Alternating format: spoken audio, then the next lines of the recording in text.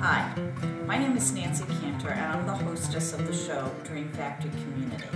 And the Dream Factory Community is actually an organization in the local area that is designed to support women in taking on their life, their work, and their world.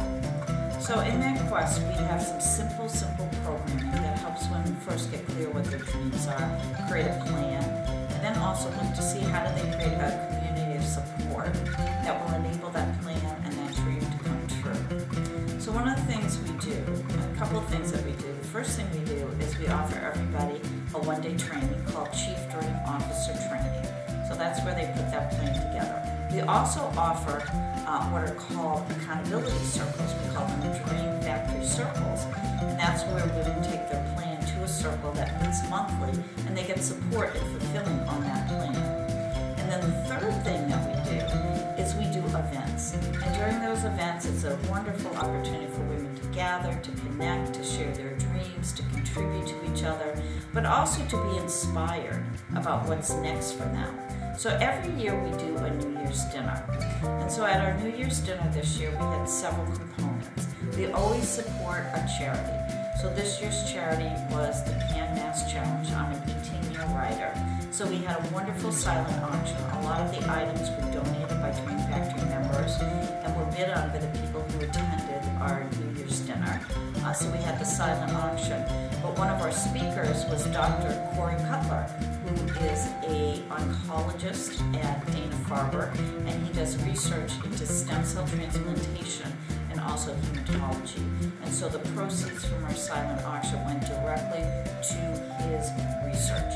So he spoke to us to inform us what has he been working on and a little bit of insight into the whole research element and how what we're doing and the contributions that we're making make a difference. So he was one of our speakers. The other speaker who we thought was very inspiring, her name was Reverend Dr. Stephanie May, and she's actually a Unitarian Universalist minister, and she works at the Wayland Universalist Unitarian Church in Wayland. And she is an awesome speaker, and she spoke about values and how getting in touch with your values can really influence how you lead yourself and lead other people. And the other person who spoke to our group is actually our sponsor, and his name is Bing Yao, and he owns Doctors Express franchise here in the Natick and Marlborough area. And he gave us some really good insight into, why people come to Doctors Express and how it's a great resource in terms of your medical care that you can use instead of going to an emergency room, which is a lot more expensive, and just sort of how their business operates and how it is in service of the community. So, who was at this dinner? Well, I think you're going to hear from our speakers. You're also going to hear from some of our members. But usually we have about 40 to 50 women and some men that come to be inspired, to get clear what their dreams are, to have some insight into what could be next for them in 2016, but really just to enjoy each other and launch the new year. So we're really thrilled that that WACA-TV supported us this year to film our speakers. So you'll get a sense of what people who participated in this event received for themselves. So we appreciate you watching, and we hope that you get empowered to live your dreams. Thanks for tuning in, and we'll see you next time. Hi there, my name is Judy Giovangelo, and I'm a longtime member of the Dream Factory community. I met Nancy Cantor many moons ago when I was closing my business, a yoga studio in Medway, and I went into the Dream Factory as a way to continue to grow myself. And about 2 years into it, in the year 2009, the community was the greatest support of my life when I lost my middle child, Ben, to suicide. And it's through the Dream Factory community that I was able to shift and turn that tragic event in my life into something very powerful and positive. And through the tutelage of Nancy Cantor, who was my coach for several years following that, as well as the community itself, I was able to start a nonprofit organization in my son's name called Ben Speaks Louder Than Words. So Ben Speaks is now really coming along.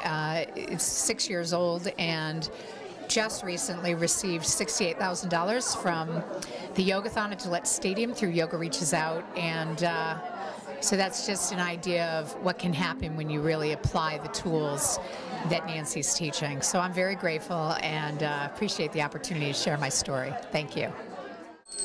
Okay. So I just want to officially welcome everybody. I see you've all been eating and drinking and having coffee, which is kind of like drinking. And the first thing I want to do is I just really want to acknowledge our chef tonight, Greg Cantor. Did he do a fantastic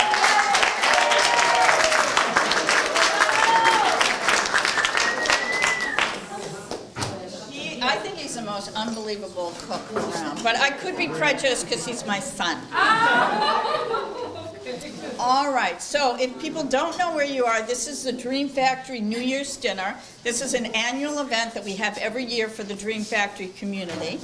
And really, we're an organization that empowers women to take on their life, their work, and their world. So some people here are members. If you're a member of the Dream Factory, raise your hand. Yay! And if you're not a member of the Dream Factory, raise your hand. Okay, soon to become members of the Dream Factory. Yes, thank you. So it's really great to get everybody together. I think the New Year's is a really good time to start looking at where do you want to go next. And so we're very fortunate we have Reverend Dr. Stephanie May, who's here tonight, who's going to be our speaker.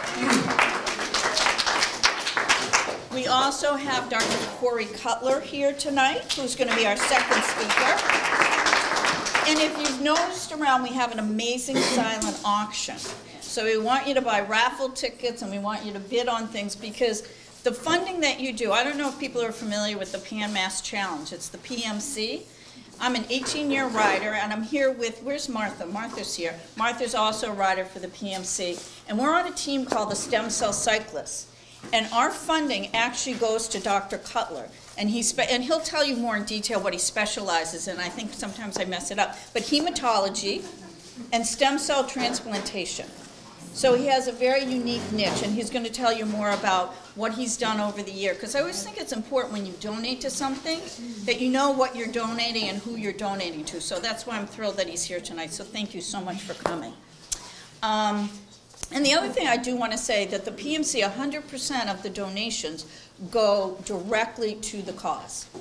Most things that you donate to, that is not the case. But because they have so much corporate sponsorship, that is the case. So you know whatever you donate tonight is going directly to the cause, and you'll find out more about what that is. The other person I want to acknowledge is Bing Yao, who is our sponsor here. He's from Doctors Express, and I just want to express my appreciation because your supporting us allows us to fulfill our mission.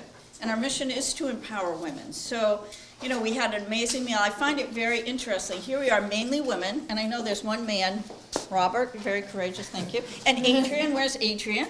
Thank you. All the guys I know. We'll share. Halfway through, you're going to have to change tables because people get mad. But you know, without the support of people like Bing, and really all the people that volunteered here tonight, so I also should acknowledge them before I bring Bing up. So first off, we want to acknowledge Greg. We've already done that. Yay, Greg. He's pretending he doesn't even care. I want to thank Sarah Morrow, who came early. She's been selling raffle tickets and helping with the coffee. Nicolette, where's Nicolette? She's probably in the kitchen. She's out there, so she was our check-in person today. And then the last assistant, Adrian, where's Adrian? Adrian's here, he came early to help out. And then Josh is our videographer. He's going to videotape our speakers, thank you. And he's from WACA-TV. I know that sounds crazy, but it's the Ashland cable station. And the Dream Factory community has had a show there for 10 years. So we're going to figure out how we can kind of integrate what we're videotaping tonight into a show. And it will be seen in Ashland and Framingham. And we'll get a DVD of it, so if people are interested, you get a chance to see that as well. But the last person I don't want to forget to acknowledge is Ellen Kiter. Woo! I can't even tell you all the things that she does. Maybe what she does best is she keeps me sane. And she's my right hand and my left hand. She, you know, we talk like 10 million times before she comes. And we talk 10 million times while she's here. And she's really my go-to person. So I want to thank Ellen for all that she does. And we did have an impromptu helper in Myrna. She just kind of stepped up into the kitchen, so thank you, Myrna. But I should stop because I could go on and on. So I want to give Bing the opportunity to come up and just address the group and say a little bit about Doctors Express as our sponsor. So please do. Awesome. I'd love to do that. Thank you, everyone. I want to thank really Nancy for giving me the opportunity to really come here and speak in front of all you guys about my business. I never get tired about talking about my business. And so when there's an opportunity to talk in front of you guys, and I certainly jump on that opportunity. So well, first of all, we've been around for about 3.5 years. So I just want to see who in the room here have heard of AFC Doctors Express. Okay, well, so a handful of people, that's good. Who actually has been to a Doctors Express? Okay, good, awesome. So hopefully we don't have any angry, unhappy patients here. But so for those who didn't know about Doctors Express Urgent Care, so what we do is, I think the best way to think about us is really we fill the gap between primary care doctors and the ER. Okay, so when you are sick or if you've been injured and you want to be seen, up until recently. For New Englanders, really the only option was to go to the ER. So imagine if you have kids playing sports on a Saturday morning, if they sprain their ankles, you really didn't have a lot of choice in terms of where to bring them. But now you got all kinds of urgent cares popping up. Our company, which is a franchise company, and I own 2 franchise locations, one in Natick, one in Marlborough, it really kind of look at it and kind of serve that niche, if you will. So we provide 7-day walk-in medical care. So what that means is that if you have the need to be seen by a doctor, you can just walk into one of our centers with no appointments needed, no referral. We take all major insurances.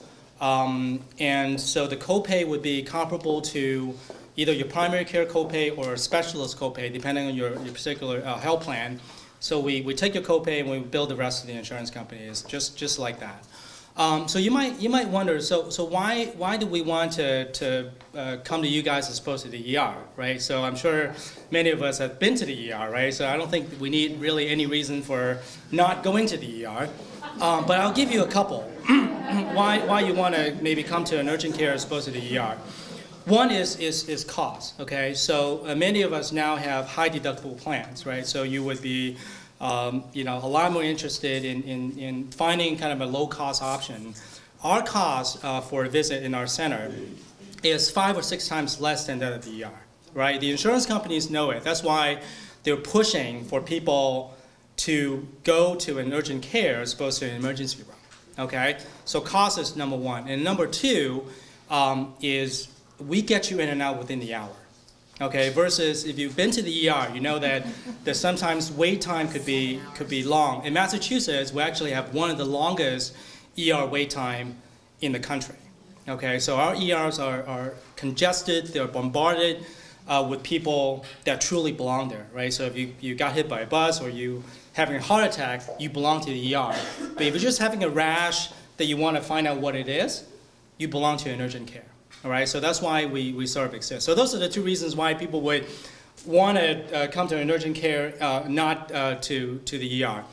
Our centers is designed to be just like a doctor's office, okay? So that's why we take a doctor's office copay or a specialist copay.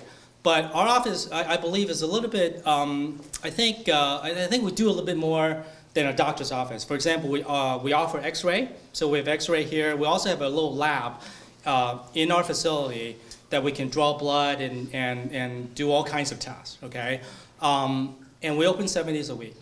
And most doctor's offices are Monday through Friday, they close at 5, okay? One statistic that maybe you're not familiar with, in this area, average primary care doctors here have over 2,500 patients in their panel, okay? So our primary care doctors are overwhelmed. And luckily, 80% of us are healthy. We don't need to go see the doctors on a regular basis, but when we do have the need, we can't get the appointments. The reason why we can't get the appointments is because our primary care doctors need to reserve that time and the appointments for their most needed patients, which tend to be the elderly and the people that have chronic illnesses and so forth. So that's why we believe that we serve a need and really provide that opportunity for people to really get seen when they need to be seen, okay? And our cost is a lot lower. So that's why, and last thing I will mention that I think make at least my centers, I think, unique to compare to other urgent care centers. Most other urgent care centers actually are staffed by nurse practitioners. I'm sure you guys have heard of CVS Minute Clinics. Those are staffed by nurse practitioners, no doctors. Our centers are staffed by doctors. We do have nurse practitioners and physician assistants that we use for supplemental treatments and so forth, and they're there to treat patients, but they're there to under the guidance of the doctors that are on site. So that's one difference. And also, we design our centers to be very sort of customer friendly. We really take the approach to sort of really kind of take healthcare to sort of the next level in terms of customer care. We have iPads in the waiting room for kids to play with. We offer coffee, snacks, cookies, pretzels for yeah. So for patients and so forth. So really, just kind of we have TVs in the exam rooms, TVs in the, everywhere in the waiting room. We're really trying to take the customer patient experience to the next level. So I think that's so I don't wish to see anybody at my center, but if you do have a need. I think we're a much better option to the ER. So I saw that you have your hand up. I'm sorry. You actually answered the question, but I will say, having been in healthcare management for 27 years, that you're actually dead on about the primary care dilemma and the patient panel size that they deal with right now, which makes things really difficult. Have you been out to any of the local primary care offices to talk to them about your sites? Because I was working in Midwest Physician Services for a while. And okay. So we would sometimes refer people there if we knew they were having, it was the end of the day on a Friday or something like that. But it would be great to have, it would have been nice to have a face, with that, and I think we would have been able to speak more eloquently about what you want to do. Yeah, absolutely. We a lot of people actually, I've got one angry person on Facebook really just cursing us out because they thought we were trying to replace primary care doctors, but that's not what we're trying to do. I mean, we actually work very well with primary care doctors because they kind of see the need for it. They know that they're overwhelmed by patients and they really can't see all their patients, so they very much see us as kind of filling that gap. My topic tonight, as Nancy said, is about values. Specifically the relationship between our values, our purpose, and our actions, or our behaviors. And I want to start by sharing a bit of my story and how evaluating some of my core values changed my life. And I just want to also tell you, as you've already gotten a clue, this is intended to be an interactive time. I'm not going to stand here and talk to you for the next 30 minutes. I want us to be able to interact, and I'm going to ask some questions. I'm going to ask you to talk to each other a little bit and just sort of delve together into this topic of values.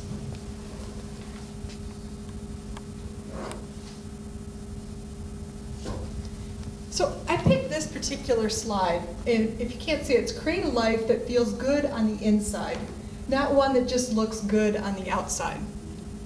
So I'm a minister. So my bread and butter is dealing with the inner life or the spiritual life.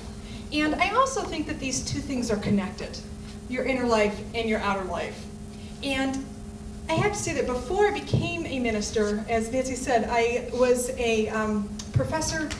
And I taught, my degree's in religion, gender, and culture. So it's interdisciplinary between religious studies and women's studies with a particular focus on ethics. So I don't know, when you hear the word ethics coming from a minister, if you're going to think that I'm going to start telling you how you should live your lives, And to me, there's a difference between sort of a morals and moralism of what you should and shouldn't do, and values, which are the questions of what is important to you, what matters to you, and then how do you live your life and shape your life around your own values. And I think that our values are part of this inner life that we have that shapes this outer life. So I want to invite us all into sort of a reflection about our values. So this is my story. That's my son, who just, it's old, but it's adorable picture. He just applied for colleges, so he's a little older now. But that's definitely my favorite picture of all time. So the thing about my story is I grew up in Michigan to a very conservative Christian family in the 70s and the 80s. And the 70s and the 80s in the evangelical Christian world was the era of family values, right? So when you hear that phrase, family values, especially if you're thinking back to the 80s, what comes to mind? Eating together. Eating together. Praying together. Praying together. Disco. The 70s, yeah. That was the 70s. Yeah. Yeah. But some of these names, James Dobson, James Dobson's face, you know, real stress, emphasis on your heterosexual married family. And this, remember Murphy Brown? This woman who dared to become a single mom? Awesome. Yeah. And, you know, and these were very contested questions and issues in the 80s. And, you know, if you imagine, you know, 25 years later that same-sex marriage would be the law of the land, it's kind of shocking to realize how far the society has come generally. And so growing up in that environment, marriage was a really important value. In fact, my grandparents, who are still alive, just both in their 90s, have now been married 70 years. And my other grandparents were married for 55 before they both died. And my parents are still married at, I think they're coming up on their 50th, I should check that. And so marriage was a really important thing in my family. And so I'm from the Midwest. We get married young out there. So I was 24 years old when I married a man who I had worked with. And it turned bad really quickly, like the day after we got married. Could argue the morning of, but and so it was, you know, and I'm sitting in this marriage. It was very clear to me that this was not a good marriage. The choices he was making, both in his own life and also that impacted our household, you know, our interactions with each other, I was pretty miserable. But it's marriage. You're supposed to stick with it. You're not supposed to ever end marriage. In my family and my religion, everything said you have to stick with marriage. And so what happened is what I call a tectonic shift, or it's what I'm referring in my own sort of sense of spirit and in my values. So to that point, my key values were obedience in some ways, you know, following what I had been told, listening to my parents, to my religion, and yet it was killing me, my spirit. And so I needed to change my values, my deepest core values. And so what I decided one day, well, one day, it was a long process, was that what God cared more about was the well-being of myself and my son. That God cared more about my life than about the rules. And so my new values I came to describe them as light and life, which you could also understand as hope, this idea of light, that sense of hope, that things could get better, I wasn't stuck, and also the sense of life and the flourishing of life, and love and goodness. So I took a deep breath. With the support of my parents, I divorced and became a single mom. And as a single mom, I headed to seminary.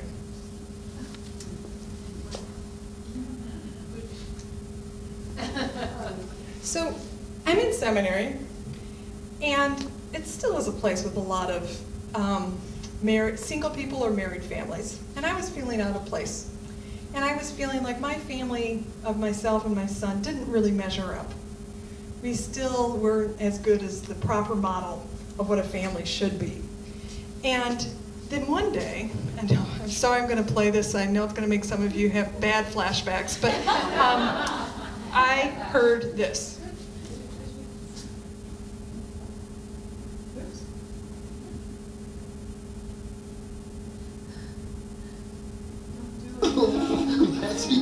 have so many friends that I love.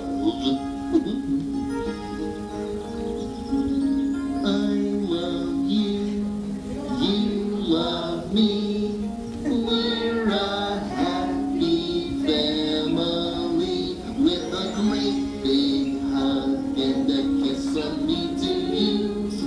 Won't you say you love me too? I will make you listen to the next verse. So all of a sudden, this silly kid song that my son, of course, was obsessed with, like many kids of that era, it's like, yeah, we're a family. I love you, you love me, we're a happy family. And again, it was that shift of values. So instead of valuing a particular model of what family should be or must be, I realized family was defined by love. And my son and I, and in a lot of ways, this whole network of friends I developed at seminary, we were family. And they're still part of my family, some of those friends. And those relationships of love mattered more than that model and that structure. So I started in my academic work. I tend to always integrate my intellectual work in my life. So my academic work I did in seminary, I did a lot of research and writing about single parents and social change. And in talking about the ways that there was, actually that just fairly recently, there are more single parent headed households now than there are married households. It just passed about 3-4 years ago. So there's been a big change in society. And so that was what I did in my master's program. I then went on, because I do love school, and to start a doctorate at Harvard Divinity School. And there I started asking questions even more broadly about language. I moved from language of family to language of home. And I started thinking about what are our models for home. And my friends know me as the person who actually critiques home.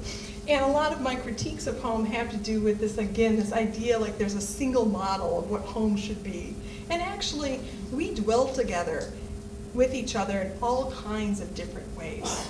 And so I started thinking about home, not in terms of one single static model of what a home should be, but I started thinking about it as a kind of an anchor in the midst of the constellations of relationships that make up our lives. So we all have all kinds of relationships that make up our lives. So just like, think the biggest kinds of relationships that make up your lives. What kind of relationships do you have in your life? Friends. Friends, girlfriends, yes, here we go. Dogs. Colleagues, students, Clients. Parents. Oh, food. a relationship with food, yes, that's a powerful one. Lovers, organizations. Yeah, I was gonna say auto mechanic, clerks at the grocery store. Workout friends. Workout friends. Nature, yeah, that's great. Yeah. So we live in these constellations of relationships. And it's a big world. And so when you live in all these different relationships and all of these different demands and responsibilities on your life, I think you need a way to orient yourself in the midst of the universe of your relationships and to figure out what is it that's at the core of what's important to you. Because we know that our life in all of these relationships and responsibilities can feel as vast as the starry sky on some days, right? And I think that finding your core values are kind of like, if you're looking for the North Star, if you're trying to find the Big Dipper, what do? You look for the North Star, right? And the North Star, and then you can start to see the rest of the constellation around it. So I think of values as the kind of home that functions like the North Star, that gives you a place to start, to think about how do you orient yourself in the midst of all of these different relationships.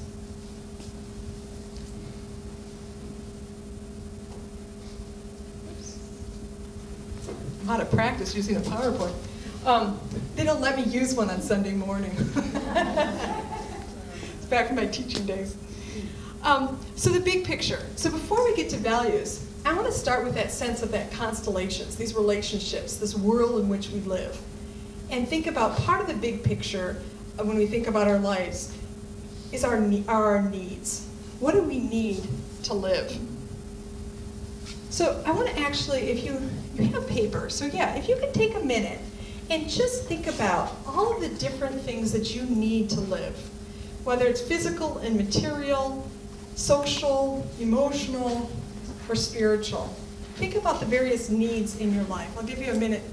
So how many times have you heard that or maybe said it? I struggle with balancing work and home. And often it's almost like all of our needs are sort of categorized as either work needs or home needs. And then where does it leave you feeling? To me, it leaves me with a sense of I'm never balanced. They're always competing for each other. And it's always, I'm not falling short at work, I'm not doing enough for my kids, my son, you know, and there's always that sense of imbalance. You have that sense that you have this fullness of responsibility and needs, but that model, that language of balancing, I think it hurts more than it helps. Yes. Yep. I agree. There is no balance. There's no balance. There isn't. There's maybe nanosecond of it, but it doesn't. So this is how I think about things. So if you have this multiplicity of human needs, and often work and home, and this actually, I can give you a whole lecture on the history of this. I'll spare you. But it comes back from the 19th century, basically, where there's this real separation of work and home for the first time, where people would go to work and earn wages, and then you had the home. And so human life became segregated, and those spheres were gendered, right?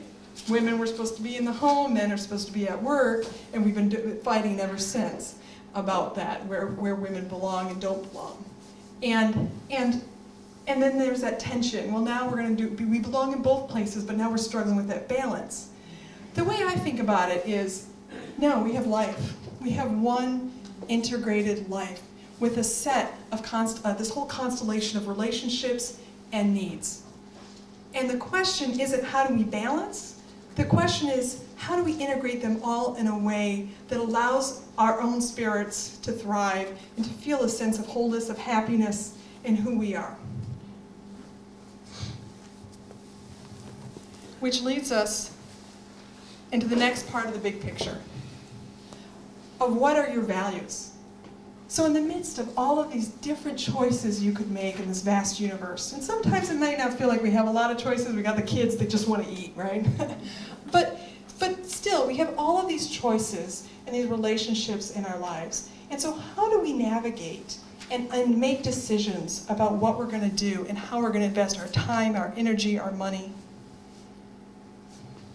So Nancy mentioned that we ran into each other at Star Island, which is it's a retreat center off of the Isle of Portsmouth, New Hampshire, in the ocean. It's just gorgeous. I'd never been there before. It was still probably one of my happiest weeks of my life. And they have a minister of the week, and then they also have a weekly speaker. And the speaker that came that week was a man named Mark Fernandez, who worked for a quarry, a stone company. And we're all like, well, what are you doing here? You know? And what was so interesting is the owners of this family-owned company, going back generations, had made a decision that they wanted to prioritize the life of their employees and to be a different kind of boss and a different kind of company.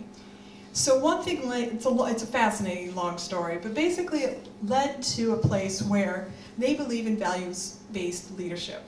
And so they have all of their employees identify their core values, and they go through this whole program of making sure that they are living in accordance with their values while they're there. And so Mark became what's called the Chief Leadership Officer. And it's part of the core part of their business that they send Mark and a couple others to seminars all over just to teach values. So this is a stone company, and you know, if you've ever played tennis, they do like hardcourt, the surfaces for tennis courts. I mean, they're just a stone company. But yet, they're using their profits to fund these people going out and teaching about the importance of knowing your values in your leadership. So this is a promo video of the company that I just think is fabulous.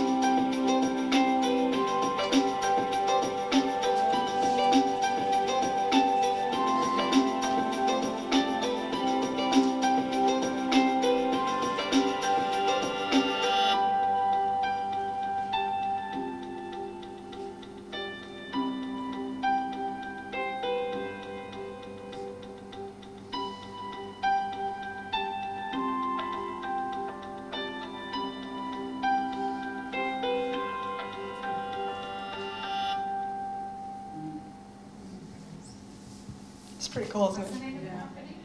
It's Luck Companies, and their tagline is values-based leadership. Luck?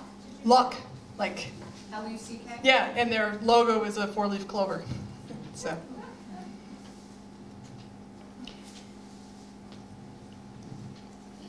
So the question, I mean, they use the language of values-based leaders, and certainly a big part of this organization, as I understand it, is about leadership. You know, part of where my life journey has led me to be a minister is the kind of leadership I offer is trying to encourage people to ask some of these big questions, to think about the big picture, and to think about what it would be to have a values-based life. I love that, if you caught it, it went by kind of quick. I love this quote that's in the video. You are the best version of yourself when your purpose aligns with your values and your values are reflected in your behaviors. And so that's that piece I was talking about, that there's that connection between what it is that you value, that inner part of you, that you know what's the deepest, most important things that matter to you. And that you then live in accordance to that, that those two things are tied to each other. And that that actually helps you to feel like you're living a purposeful life. And sometimes I think that you think about, for me, like I think about, oh, purpose. That means that I'm going to save the world or the penguins or something, you know. And sometimes, I mean, your purpose can be, I value being caring. I value stability. I value love. And being a really great mom that's always there for your kids gives your life purpose. So it doesn't have to be these grand things. Sometimes, well, I mean, being a mom can be pretty grand too, but you know, it's all of these daily things that what are our core values that we can take. And again, it's this big picture of life. I think if you think about that integrated whole of what your life is, our values crisscross. They don't say, well, now this is my work value, and now this is my home value. Generally, they help to integrate everything that you are responsible to and the needs that you have. So I want to encourage you now to take out the other bit of paper that has all the list of the core values. And I do have a website here. They have the same thing online. It's called igniter.valuesbasedleader.com, and they have an interactive thing that you can do online. And this is their list of values. And arguably, there's more values that could be on this list. But the way that they break it up and encourage you to break it up is to think about core values in terms of what is critical, what is most important, what is somewhat important, and what is not really that important to you. And does everyone have a sheet? Okay. And so I encourage you to take this home and think even more about it, but for right now, I would like you to look carefully at that list and identify 5 candidates for what could be your critical values. And I want you to write, you can circle them on the handout, but then when you're done and you've got a good sense of what those 5 critical values for you are, if you can write those on your star piece of paper. You know, sometimes I wonder why I do it, because I spend all year round, I train all year round, I fundraise, you know, all the above. And what I realize the reason I do it is I do it because I can. I am so blessed that I can. And so I think that's important. When you can, you do. And if you can help somebody, that's important. You know, we just had this might be a little of a side, but one of our members, Karen Piedra, sent out an email that there was a woman in Needham who had no electricity and no heat. And it was during one of those days. It was pretty cold. It's like one of those days where I put on my little space heater because I go, oh, I'm kind of chilly today. You know, I think I'll put on my space heater. And I just started thinking about, here's a woman who like doesn't have heat in her house. That doesn't work. And so luckily, you know, I network a lot. And, you know, as a member of the chamber, I know the woman who's a community liaison for the electric company. So I immediately contacted her. She found the right person for this person to talk to. And she got her heat turned on today. So I think there's a power in community, and I think when you have intentions, you know, you live your values, you have intentions, you can make changes. And one of the things about, you know, for, you know, riding the PMC, sometimes it's hard. You know, like if you think about going up a lot of hills, we ride you know, we're the wimps. We go from Wellesley, so we only ride 165 miles in 2 days. So think about that if you've ever been on a bike, what that might feel like. And I've got to 1,000 times.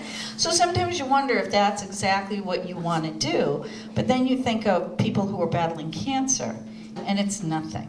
It's really nothing. It's something, but it's not what other people are dealing with. And I really do feel like my motto has been, it takes a community to cure just about anything, and it definitely takes a community to cure cancer.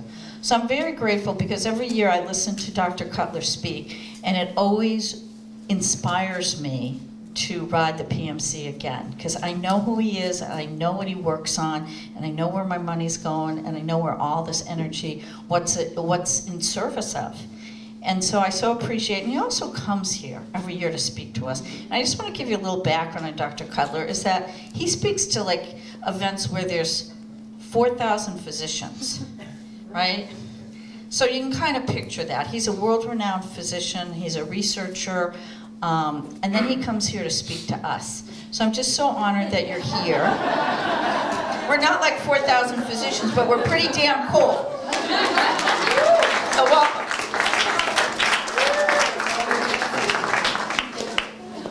Thank you. So this is my second or third year speaking here, and it's always a pleasure. But I'm going to start tonight first by crying foul for 2 reasons. Number 1, I'm just a doctor, and you just had a talk by a reverend doctor, so I should have been the warm-up act. And number 2, I was not told I was allowed to bring PowerPoint slides. I'm really, really good with PowerPoints, but with this behind me, I'm not so good. So I'm going to talk to you a little bit about what I do, my involvement with Nancy, with the PMC. I'll start by saying I'm about to be a second-year PMC rider. I rode last year, I did a 50-miler, and this year I'll do a 80-something or other, whatever Nancy says I should do this year. And so the reason why I ride is because the funds that Nancy and the team she belongs to, the Stem Cell Cyclists, have supported me and my work incredibly generously in the last 12 years or so, and the members of Nancy's team and everyone who's here tonight and who's been involved in the team have become family members of mine. They come to my house once a year or twice a year for brunch, and I go out for dinner with them when I can. And so this concept of bringing your values from what you do at work to your home has really actually impacted me in my daily work, and is the reason why I keep doing this. So let me tell you a little bit about what I do and where some of the funds that are generated this evening are actually going towards. So I am a hematologist-oncologist at the Farber. I've been there since 1999, I think. I came down to the States to train. I'm originally from Montreal in Canada. So I came down to the Farber to learn a specialty and to learn how to become a specialist hematologist. And they kept paying me, so I stayed. And so I've been on staff since 2002. And I'm within the stem cell department at the Farber, and I'm a clinical and research stem cell transplant physician. So there are many different reasons why people go into medicine. There is the altruistic, I'm going to heal this person in front of me. There are all sorts of motivations of why people go into medicine. I think I was sort of a 17-year-old kid. I was pretty good at school and I liked science. So someone said, well, why don't you apply to med school? And so that's what I did. And here I am many years later, still loving what I do. So I do research in bone marrow transplants, and for those of you who don't know what bone marrow transplant is, this is when we actually transplant one immune system from one individual into the body of a cancer patient, usually, sometimes not cancer patients, but we use the immune system and stem cells to fight cancer. We are not the bastions of last resort. We are actually recognized real therapy for people who have treatable diseases. I treat patients with leukemia and pre-leukemia and lymphoma and myeloma and diseases of the bone marrow and the blood-forming organs. So my work is in a very, very, very sub-specialized field that doesn't interest too many people. And that's a problem when it comes to things like my research and drug development and getting money to do the work that I think is important.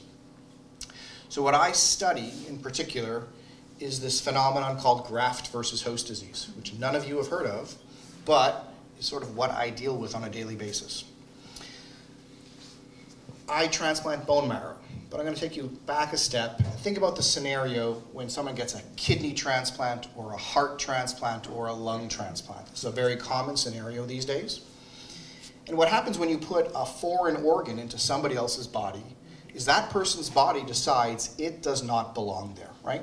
We all have immune systems. The job of the immune system is to recognize foreign things that don't belong in one's body and to reject that. So if you get a kidney transplant, your immune system is going to try to reject that kidney. And we give people medicines to prevent rejection. And sometimes it works and sometimes they lose those organs. And it could be a fatal complication when you have a thing like a heart, which you can't just take out or replace quite easily. Now what I do in bone marrow transplantation is exactly the opposite of kidney transplants and heart transplants. I am transplanting an immune system into someone's body.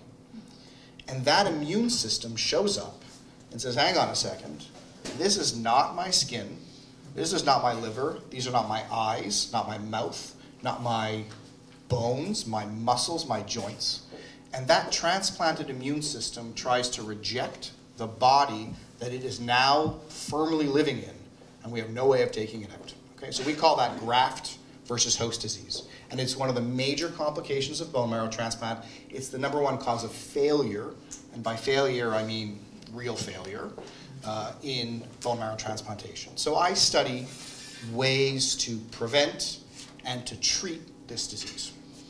Now, you might imagine with 8 or 10,000 of these transplants done in the country per year, and maybe 1/3 to 1/2 of people getting this rejection, you're talking about a market of 3,000, 4,000, 5,000 patients a year. There aren't too many drug companies that are very interested in what I do, unfortunately. And so one of my challenges on a daily basis is to deal with these drug companies. Beg, plead, you know, things like that. Spend a lot of time sort of groveling, looking for money and looking for drugs to treat our patients who have these life-threatening problems. And so my involvement with the stem cell cyclists is such that they provide to me seed money to do novel, sometimes a little experimental, sometimes a little bit crazy research on our patients to try to improve the field of bone marrow transplant as a whole.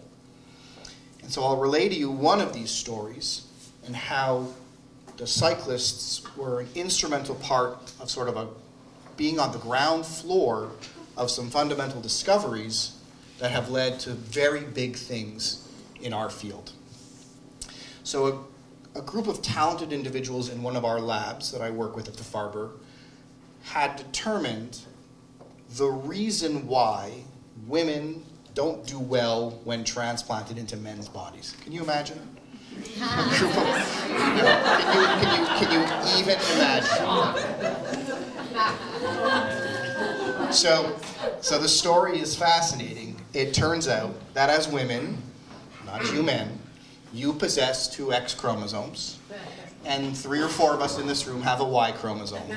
And there are certain genes on the Y chromosome that are not found in women. That's what makes us boys.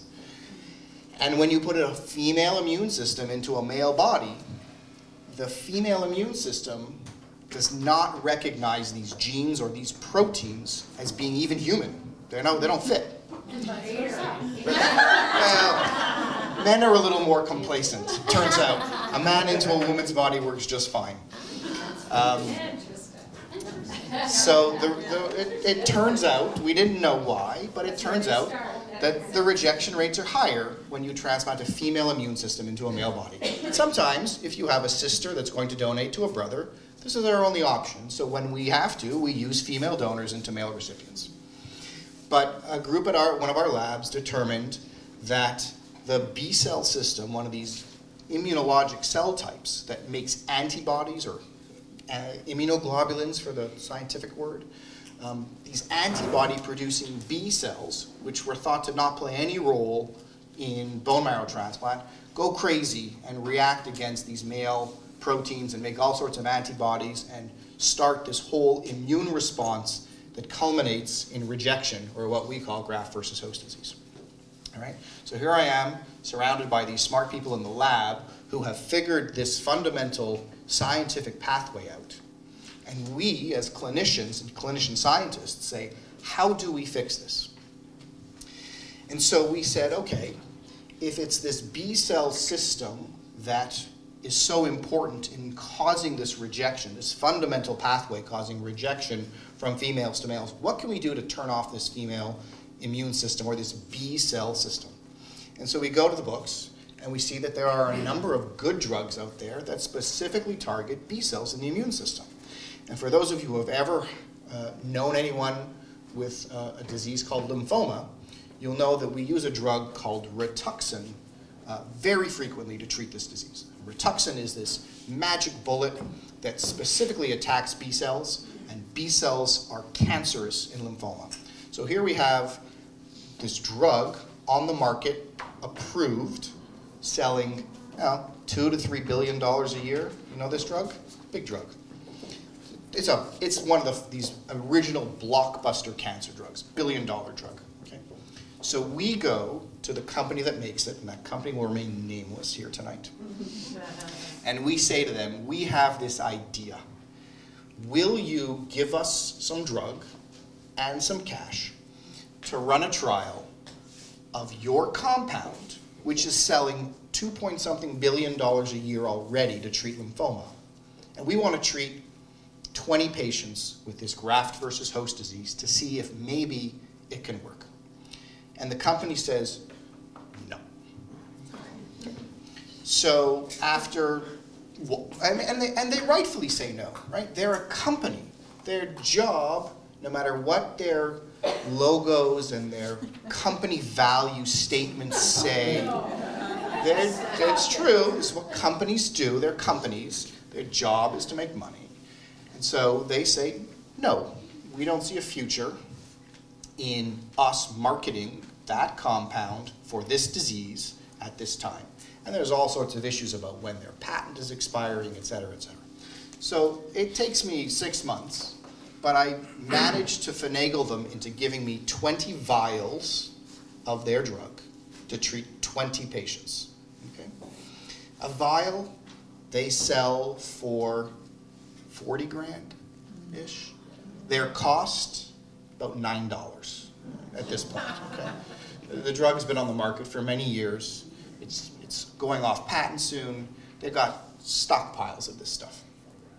So now I've got 20 vials or 20 doses of this drug, and I have more than 20 patients, but it actually takes money to run a clinical trial because I have to deal with the Food and Drug Administration, regulatory agencies, my own research pharmacy. I've got to pay my research staff, and at the end of the day, I have to justify my own time as a researcher working at the Farber. I have to bring in some income to buy my time to do this research, right? Because my job there is to treat patients and to generate a little bit of clinical revenue to support the research mission. So one way I can do research is by bringing in cash to say, okay, I've now blocked off 10% of my time to do research by bringing in X amount of dollars. And so that's where the stem cell cyclists come in, all right? So for about $4,000 or $5,000 a patient, that's really what it costs for us, I can run this trial in 20 some odd patients. So it's $80,000 to $100,000. It sounds like a ton of money. In our field, it's a pittance, sadly. Okay. So we go ahead and we run this trial. And guess what? It works. 65%, almost 2/3 of the patients get better. Great. We're not the only ones who've caught on to this. A couple of other groups worldwide do this. Ours is the biggest and probably the best trial, but it works. So we say, okay, if we can treat this rejection, maybe we can prevent rejection, because an ounce of prevention is better than a pound of cure. So we decide to go to the company and say, now we're going to do something bigger. We're going to try to prevent this. 20 patients, not quite enough. We're going to do this in 80 patients. We get a statistician to tell us 80 is the number. So we go to the company. This time, they're a little intrigued, okay, because they got follow-on compounds with evidence of efficacy, and it hasn't cost them a dime yet, right? So here I am. I'm developing a drug for this company gratis, basically. And they say to me, of course we'll, supply drug for you. No cash, but we'll give you drugs. So they gave me 80 doses this time. At this point, we needed real money because this is a very large 80-person multi-center trial. And we got about a $500,000 grant from a nice organization based out of Chicago that's affiliated really with the Cancer Treatment Centers of America that you're probably all familiar with.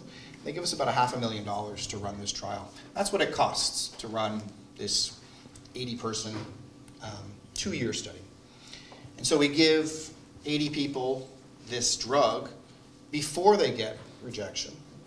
And guess what? We prevent it in the vast majority of people. So here we are, $0 out of the company, $0 out of the Farber's budget. But from the seed that we got from the stem cell cyclists, we've now got 2 successful trials. And patients who are actually better because of it. Right? Big yay. So now we're entering the big leagues. So now we've got a real concept. We've got a drug that really works. And now we have big plans, right? So we design a huge program based around this concept that the B cell is important in this rejection. And I get a guy in the lab to design this whole set of series of scientific experiments around the B cell. And I get a guy who does bone marrow transplants in mice to design a whole series of experiments around the B cell. And I design a series of experiments in people to determine the role of the B cell and to try to move this one step further. And we put this together as part of what what we call a program project grant at the NIH, okay? So you go from philanthropic money, seed money from the stem cell cyclists, from events like this, to $500,000 grant from a cancer research organization, to what the highest level of funding is in our field, federally funded dollars, your tax dollars, okay? Not an easy bar. And it takes us 2 years to go through the federal hoops, if you will, reviews, criticisms, little disappointment, a lot of paperwork, and what turns out to be an 800-page application at the end of the day. 800, I'm not kidding, 800 pages on PDF. And we actually get federal funds to now run a definitive, randomized, controlled, all the magic words in science of how to prove whether this works or not. So we get 8.2 something million from the feds to do this, okay? So that's like an 8-year, 9-year journey, I think, from when we started. But when you think about where we started from, it was an idea. It was $50,000 from the stem cell cyclists, and 8 or 9 years ago, that was most of what the gang raised in a given year. And we're on the verge here of a major breakthrough to me, not to the world at large, for a small number of patients, of what we can do. And so when you think about why you're coming to events like this and what you're supporting with silent auctions and donations to Nancy's ride and whoever else wants to ride this thing, and I encourage you to do it because it's a hell of a lot of fun, you can see how a really small start for someone like me becomes this huge blossom thing from what turns out to be a very, very, very modest beginning. And so that's what you're supporting when you come to events like this and when you help Nancy out with her ride. It's been fantastic working with the gang because I have 4 other stories like this. We can't just be doing one sort of, you can't put all your pokers into one fire in our world because sometimes these things don't work out. And for every one of these positive stories, I've got, sadly, 2 or 3 ideas that just didn't work, unfortunately. But that's okay. That's why we do this. That's why we do science, because there is an answer in science. Those of you who were here last year, you heard me, who was here last year? Remember the story I told you about fish? The zebrafish. The zebrafish. Is that a great story? That was a great story. It's a fantastic story, right? It's working. Okay, so I told this story about how we developed this drug in zebrafish that made stem cells go crazy in the lab, and how we transplanted them, they grew great. Fantastic. The zebrafish story is working. Guess what? It's not making money. The company pulled the plug 3 weeks ago. Yep. Right? So that's why we have to do things like this and why we need so many pokers in the fire so that at the end of the day, you hope that one of these things actually makes a real impact. So with that, I'm gonna stop. I'm happy to stick around and talk about biology and graft rejection and stuff like that. I know it's. Briefly about the zebrafish. What happened to the zebra? So the zebrafish was a great story. We study zebrafish in the lab for a couple reasons. We study the way they make blood, because it turns out we're not all that different than fish. And the way fish make blood is mirrored in humans. And the reason why we study zebrafish is because they're transparent, so we can look right into them with a microscope and see what's going on inside them. Their systems are very similar to humans, and they reproduce like crazy. So we can study a lot of them at once. And so we found a drug that makes zebrafish make more stem cells. And we went from the fish to the mouse to human cells in the lab, and eventually brought it, after a few years, into humans. And this company was spun off by the group that discovered it, because that's what you do, you make a company. And we did a trial, in a small number of people, and it worked great. So we started a bigger trial in 60 people, and we enrolled 49 out of 60, and the data were great. I mean, really good, game-changing. This is for people getting cord blood transplants, stem cells from umbilical cord blood from when babies are born. Okay, tiny market, 1,000 a year in this country, tiny market. But this company was gonna develop this, and so they took this fantastic data to the FDA, literally 2 months ago, and they showed them this data. And the FDA was, "This is fantastic. Here is how you design your next trial, and if you do this trial, and the trial works, you will be granted a license to market this drug." And so the trial that we're almost done was about 60 patients, took us 2 years, and the FDA said to them, "Your next trial is going to be approximately 240 patients, and here's what you need to do, and here are the criteria, and here's what it takes to get over the hurdle to get a drug approved in this country." And the company said, 240 patients? Nope, not gonna happen. Gonna take us 7 years, we're gonna lose our patent, everyone else is gonna copy us, we're done. And that was it. Sad, but that's the nature of the game we play in. So we invested 7 years of academic endeavor for the company to say we're done. So I don't want to end on a bad note, but Well, I hope you find some other company that well, yeah, is going to continue. somebody else. There's always another idea. That's the beautiful thing about our world. Thank you, Corey. All right. Thank you. I'm Maura Jane Griffin. I'm a member of the Dream Factory community and have been for about 6 years. I met Nancy Cantor through mutual friends and have done business with her and come to know the women in the factory and found that there's a very diverse group here of very successful entrepreneurs and women who have been in a career and are looking for a career change. Nancy helps to coach them, and there are different groups around the state that Nancy has founded that provide support to each other. So it's a very supportive community of women of all ranges of education. The only thing necessary is that you want to empower yourself and make a change in your world and in your own life.